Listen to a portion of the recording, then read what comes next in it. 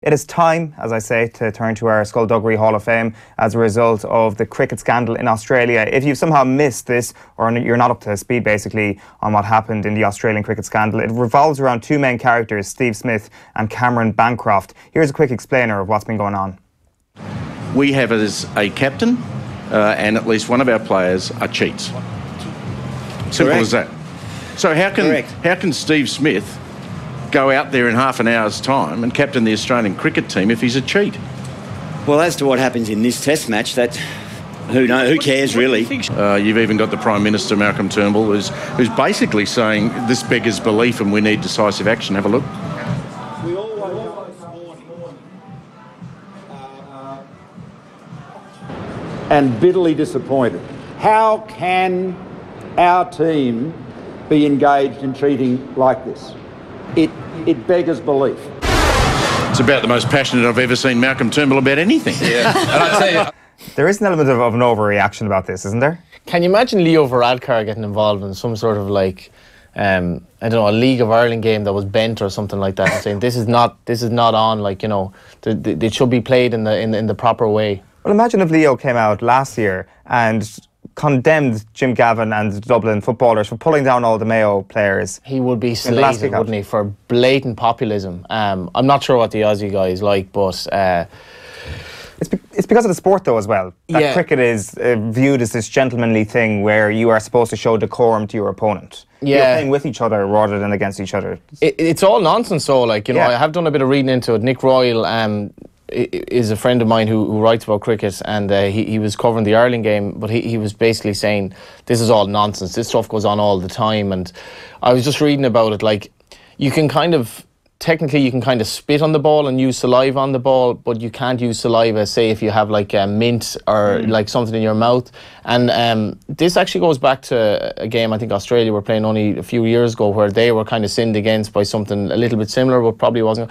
But I think they really do have the remorse of, like, I suppose, the boyfriend who was caught. Do you know what I mean? It's like, I'm not really sure you're that sorry here, like. But as I was saying before the show, I do think it will set a bit of a template in terms of cheating in cricket, because if there's such a backlash to it, maybe there won't be such a kind of willingness to engage in this stuff again. But ultimately, I don't know, we're talking about cricket, I suppose. Yeah, ultimately. Let's give a couple of other examples. As I say, this is our Skulduggery Hall of Fame, and the first inductee to our off-the-ball Skulduggery Hall of Fame is Rahul Dravid, and we're staying with cricket. We'll show you this piece of video, I think.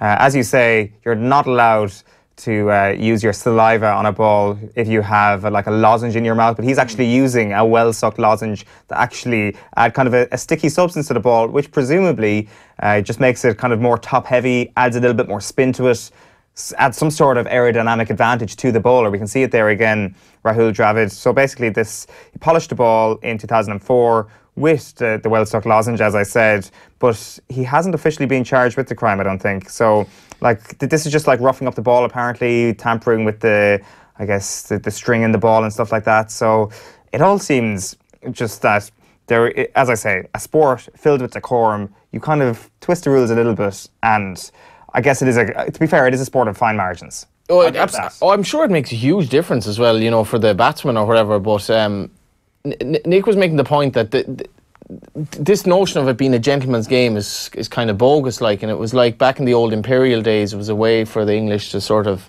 you know, make the natives a bit more, I suppose, British maybe, and just more, you know, proper and whatever. But this is going back for years, has been skullduggery, massive betting, you know, scandals in cricket as well, and by all accounts, cheating has been rife for years in some shape or form. So, I've never played the sport, but I imagine if the ball is being thrown at you at 80 miles an hour or whatever, you know, if there's a little bit of a deviance, it's going to make a huge difference. 100%. As you say, though, it is cricket, and we're going to park the cricket examples there. And our next inductee into the Skulduggery Hall of Fame is Donal Cusack. Here is an extract from his autobiography talking about his skullduggery when it comes to slitters. So he said in his book, there was already a bit of history between Cork and Tip with regard to slitters. They won a penalty against us. Owen Kelly stepped up and we had a plan. Once we had been awarded a penalty or we had given away a penalty, we were to create a bit of a commotion, a diversion through which to get the ball in. If we won a penalty, so they had pre-prepared balls basically. If we won a penalty, we'd be getting rid of the O'Neill's ball and getting one of our favourite Cummins All-Star balls into use. So if we conceded a penalty, he'd be getting that ball in, blah, blah, blah, blah, blah. So on this day, Kelly picked up the dud ball. It had been a job of work from one of our men to soften it up and still have it look like a newish O'Neill's ball. So he says he never handed it in, it just rolled in and it just appeared in front of Owen Kelly before he would take the penalty. And as Don Loke says there, gave him great confidence to see him pick it up. And I guess it's more of a mental thing as well as anything, that you know that we've got the control of this small controllable, which I guess they've outlawed in the game now. Sport is fine margins. It really is at the top level. I had to laugh at the Paul Pesciscalito tweet, I think it was last night, where he was on about playing under Neil Warnock, and Neil Warnock said, "Let's go for a game of bowling, lads, and let's throw in like £10 into the pot, and whoever wins whoever wins the bowling game." But Neil Warnock came out and he produced his own like kind of signature ball, like, and basically bowled them out, won the bowling game and took 250 quid. But what did you make of the? I was just thinking of this. What did you make of the incident last year where the free kick, the final kick of the game in the All Ireland final, and you have the thing tossed at the kicker by Keegan, which, you know, it would have. Is that totally out of order? I think it is. Yes. But that's trying to get your edge as well. And he didn't care that it was going to be caught on TV. He was just the act of desperation. I don't imagine it was pre-planned or anything. No, the problem with Keegan is that he was unsuccessful. He will be in our Hall of Fame this morning if he had actually succeeded. If you want to cheat, Lee, do it right. Do it right, exactly. Do it right. And don't get caught, preferably. Two things. Do it right and don't get caught. He wouldn't have got caught. That was kind of retrospective stuff, wasn't it? That kind of caught Lee Keegan. Although, that being said, if the ball had moved or whatever, then he probably would have got caught. So there would have been some looking back into the incident anyway on the part of Dublin. Yeah, so basically Lee Keegan needs to achieve 2 more things in his career: win an All-Ireland medal and get himself into the off-the-ball Hall of Fame for Skulduggery, which hopefully he will. And get back fit. Get back fit as well. Well, hopefully that'll be kind of a means to an end of winning the All-Ireland. But we're going to change from balls now to actually tampering with your equipment. And specifically, we're going to start with a sword here in fencing. So Boris Onyshchenko is this former modern pentathlete, and we're going to play you this video here of Jim Fox, a British pentathlete, explaining the situation. I think he's going to start talking in just a moment when he actually explains what Onyshchenko did to his sword to make this thing so effective.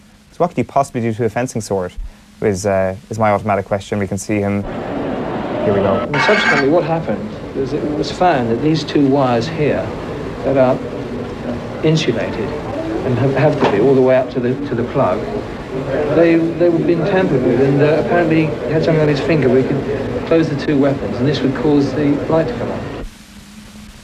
So that is Jim Fox there explaining what is essentially the means to an end. That is, you can decide when you will make the buzzer go, when you can decide whether or not the judges see that you've actually hit your man and that you will score a point in this system. So Jim Fox fell victim to this. Onyshchenko didn't hit him with a sword, but he ended up losing the bout as a result of this. And he was like, something's going on here.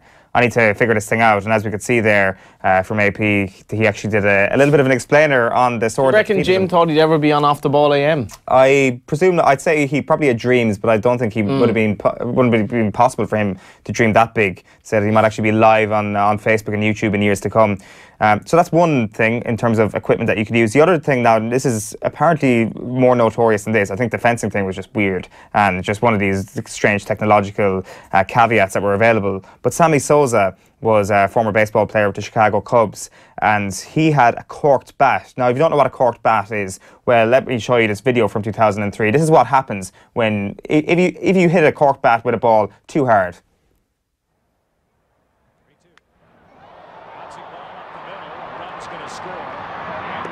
We'll see it now in just a moment, the evidence of his corked bat when the officials go over to pick the thing up. Sammy Sosa running around there pretending nothing has happened, and there we go, absolutely shattered. Basically, a corked bat is a lighter bat which you replace the inside with basically a cork, the same material at the top of a champagne bottle.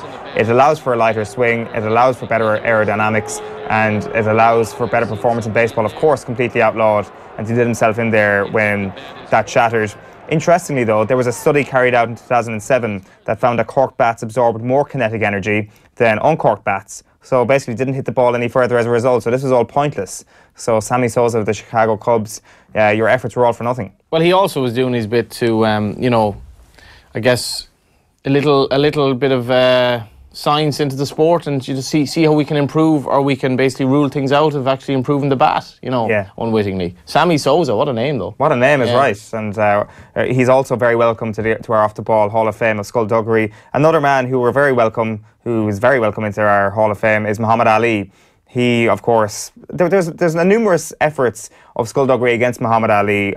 There is one very famous effort by Muhammad Ali to instigate some Skulduggery. It was against Henry Cooper in 1963. Have a look at this. So this is a pretty famous fight. That's the third or fourth round, the penultimate round of the fight anyway. Ali is completely spent, sits down at his corner, and you can just about make it out here, but his coaches accidentally, let's say, tear his glove. So what happens when you tear your glove in a professional boxing bout? Well, the referee has to give you an extra 20 seconds or so of a break. And after that unbelievable left hook from Henry Cooper there in 63, probably could have done with that 20 seconds. That was fairly benign though, wasn't it? Well, I let him away with that. What do you remember Mo in The Simpsons when Dredrick Tatum was fighting Homer and Mo like produced these gloves that had like barbed wire over them? Yes. That'd be a different ballgame now. Comes out. Well, there is talk of Ali and who was Ali fighting? One of his earliest fights, and there was talk that he had got poison on his gloves, his opponent's gloves, against Ali, and it forced Ali into kind of more of a submission than he had wanted to, which obviously is far more severe than this. This basically just bought Ali a bit of time. Of course, he comes out in this round and knocks Cooper out. Cooper gets that famous cut. He was famous for cutting, of course. I guess 20 seconds is a long time, and what do you get, a minute? Yeah, something like that. I'm not sure what it was when you're punch drunk, you know. Yeah, it's huge. So Muhammad Ali, you're very welcome as well to our Hall of Fame. There's only a couple of more ones before we get into a few racing examples. I'm actually wondering about what we can introduce now in sport for the next Hall of Fame segment on this show. We have to come up with innovative ideas in terms of cheating. Well, as I say, GPS. Make that GPS hit the ball. Make that GPS successful. Yes. I'm sure there's plenty of horse racing. Like, as I say, there's some brilliant racing ones, which we'll get to in just a moment. I've got a few ideas for those as well. You've really worked on this. Well, put a lot of energy into it. Huge amount of the morning. I'm very exercised about this. Most prep you've done for a show in a while, I'd say. Ever, I would say. Yeah, the only prep I've ever done for any show, really. Let's welcome the Sacramento College class of 2002 to the Off the Ball Skulduggery Hall of Fame. This is from the Associated Press on November 15, 2002. Football players from Sacramento State are accused of greasing their jerseys with non-stick cooking spray on the sideline during a game against top-ranked Montana last weekend. The Big Sky Conference in Sacramento State said they were trying to figure out how many applied PAM, which is a cooking spray, to their uniforms, and if the coaches knew, the players in the university could face punishment. We'll decide the penalty, and depending upon who we find at the bottom of the pile, Doug Fullerton, the league commissioner, said, "I think it's a serious ethical breach." Fullerton said applying cooking spray to a jersey could make it more difficult for opposing linemen. No shit, Mr. Fullerton. The fact that they actually lost the game is probably the best part about that. So, Sacramento College class of 2002, you're very welcome. That's actually a notorious one. Yeah. Basically, lubing yourself up, for lack of a better term. Here is a story of George St. Pierre. It's all happening this morning. All happening this morning. George St. Pierre, this is back in 2009. He was up against BJ Penn. So apparently St. Pierre's cornerman, Phil Nurse, rubbed Vaseline on his back and shoulders in between rounds.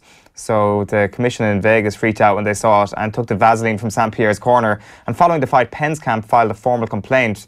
There's still a lot of loose ends right now, and there still are, I can confirm. Just doing a bit of deep dive into this. The MMA community seems completely divided on this, but it's not the first time an opponent accused St. Pierre of being extra slippy. Yeah, I just think this show for so early in the morning, we've so much innuendo going on here. But do you know what just came into my head there? Finn Harps played Drogheda last year. Finn Harps played Dundalk last year. Now they were talking about lubing and all this. Finn Harps played Dundalk last year. And Finn Park looked like it was being cut for silage. The pitch was an absolute disgrace.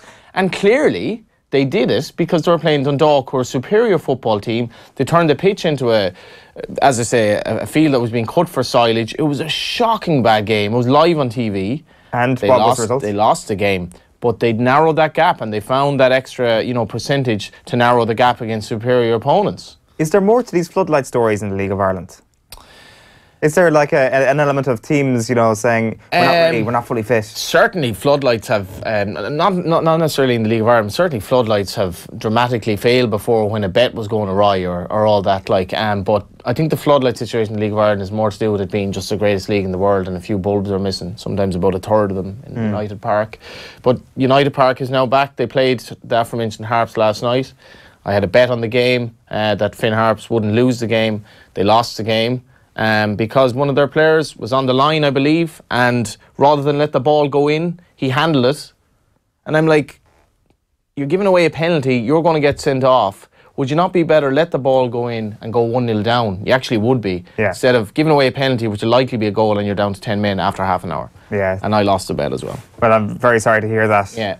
Hopefully your Cheltenham winnings and the winnings that we shared in as well will keep you kind of above the line for the time being. Were there, I actually can't remember. Hopefully there were a few winners. I can remember feeling vaguely happy at a certain time, and I can remember thinking, actually, that was a good tip from Johnny. I had a producer from the show who will remain, a certain Tommy R, shall we say. And I'm not going to extrapolate. T. Rooney, we'll say. Beautiful on. He was texting me on the Friday when I had a million things to do, and I mean a million things to do, about the each-way terms with a certain bookmaker for an anti-post bet. I was like, Tommy, he lost the bet as well. Did he? And was he in the wrong, or was the bookmaker in the wrong? And Kevin Kilban was involved as well. I'm sorry to mention you, Kev, but he was. This was a day after he'd backed a sweep of Irish winners at 150-1. Which was foiled in the last race. Oh, God. But Tommy and Kevin were done on the old each-way anti-post terms, because it was like 5 places rather than 4. And but I'd nothing else to do that day, Tommy, if you're listening. That's what you call an amateur mistake, Tommy and Kevin right there. There's just 3 more examples here. We've already showed you this one, but if you didn't join us at the start of the show, we may as well show it to you again. It's Roberto Rojas with Chile. This is phenomenal. It is. He was banned for life as a result of this. But he actually got somebody from the crowd to throw a firework onto the pitch and pretend he was hit by said firework, but instead he produced a blade from, I don't know, under his jersey and cut himself with this blade, all for the sake of getting a game called off in the hope that they would qualify for the World Cup. He failed miserably, he got banned for life,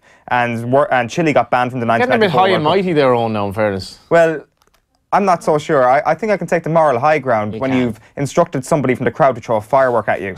And when they've missed, you said, I may as well just go ahead and resort to plan B. But as we showed earlier on, you will see the evidence of this here as the camera pans around. And that is what you call going above and beyond the line of duty to get yourself into the off-the-ball Skulduggery Hall of Fame. So you're very welcome to the Hall of Fame, Roberto Rojas. It's good to have you here. First instalment. Yeah, exactly. Our penultimate one, and this is one of my favourite ones actually, is Maurice Garin. He is involved in the Tour de France, or he was involved in the Tour de France in something like 1904. I think we'll bring the image up on screen here. So this is from the QI website. In the 1904 Tour de France, 13 riders were disqualified, including the first 4 across the line, and even the eventual winner received a warning. Various misdemeanours were responsible. Some of the racing took place at night, and it was alleged that some of the riders were towed from a car with a wire fitted to a piece of cork which they held between their teeth. Maurice Garin was the first man to cross the finishing line, but was later disqualified after it was discovered he had gone part of the way by train. Brilliant. So congratulations, Garin, and welcome to the Hall of Fame. But also this one, his main rival fell from his bike fast asleep after being fed a chicken leg containing a concealed sleeping pill, and other competitors were hindered by having laxatives put in their water bottles, itching powder in their jumpers, and sandpaper in their shorts. So if you think the Australian cricketers are the first people to utilise some sort of homemade sandpaper, well, the Tour de France in 1904 got there before you. That's good old-fashioned cheating in the Tour de France. It's good that cheating is a lot more refined in cycling now. Exactly. Lance Armstrong, have a look at Maurice Garin. That's how you do cheating, and that's how you do it well. And finally, for me anyway, before we get into some of the racing examples, is Terence Rees and Boris Shapiro. They're a joint addition to our Skulduggery Hall of Fame, and they played bridge. Yes, bridge. So one of the world's great card-playing scandals could be resolved after more than 40 years with the revelation that one of the players involved confessed to cheating. So what happened was that 2 leading bridge players from Britain, Rees and Shapiro, were caught signalling to each other in the 1965 World Championship. The scandal shook the image of British as a nation which believed in fair play and led to a year-long inquiry by Sir John Foster QC for the British Bridge League. The investigation cleared both players, but the verdict was never accepted. But now a close friend of Rees said the player confessed to him, but told it was all part of an experiment to prove cheating was possible, doing it for the common good. So David Rex Taylor, a publishing executive, said that he confided in the 1960s he'd been planning to write a highly researched, in-depth book on cheating at the cards and other indoor events. He was banned from the game, or both men were banned for the game, And Rees, who died in 1996, never returned to the World Championship stage. So what they used to do basically was look at each other and say for a 2 of hearts they'd go like this, or a 2 of diamonds they'd go like this, and they had different sort of signals like that. And to be honest with you, if you're going like this across the table to your mate in bridge, I'm probably going to think that something's up, but clearly they got away with it for a certain amount of time. A less clandestine, you know, version of that Who Wants to Be a Millionaire, when he had the person in the audience kind of giving him the signals for the right answers. Yeah, absolutely. Before we move on, just briefly on the horse racing, like I've seen painted horses. I've seen Happy Valley in Hong Kong as a race course where horses were shot with tranquilizers and darts. Racing is made for this sort of skullduggery, really. Gay Future is the one. Gay Future was a great one in the 70s. I think there was a movie made about this, actually, where a fairly roguish owner placed this horse who was ostensibly Gay Future into trebles with 2 other horses who in the completely hopeless treble that bookmakers took all over. I don't know if it was London, or all the bookmakers took the treble because it was just, if you looked at the form, it was the equivalent of having a bet on Carlow to win the football, Offaly to win the hurling All-Ireland, and some other hopeless bet this year. It can't happen. But 2 of them were non-runners, and the 3rd horse was actually sort of replaced with a different horse, and the phone line at Cartmel Racecourse was kept constantly busy, which again evokes recollections of Barney Curley's Bellewstown coup as well. So the horse was actually trained in Ireland. The horse that was supposed to be running wasn't, and the horse won. Unfortunately, the one mistake they made was the 2 non-runners were found to be still in their basically grazing in the field. So it was the rules were actually sort of bent in that case. So British bookmakers didn't pay out. And we also had an incident in recent years where a horse, and there was a big the Foxrock case. Now all connections were actually exonerated, but the horse seemingly lost 2 shoes. So when he came back into the parade ring, he'd lost 2 shoes in a race in which he was an eye catcher. But this is a mad case because Michael McDowell represented Ted Walsh. Judge Tony Hunt, this was around the Dwyer case at that time, and Aidan O'Brien and Willie Mullins were character references. So it must be one of the biggest kind of celebrity case in turf club history. But they had video footage which showed the shoes, but they couldn't prove that the shoes didn't fall off after that, kind of in the parade ring, and all connections were absolved of any blame. But our racing's great for that crack, you know.